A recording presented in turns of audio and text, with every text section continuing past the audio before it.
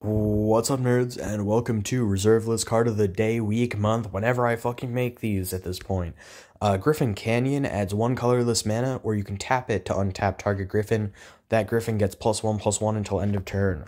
So Griffins are a really underrepresented type. However, we did recently get a legendary Griffin in Zerium the Golden Wind, about a year ago, year and a half.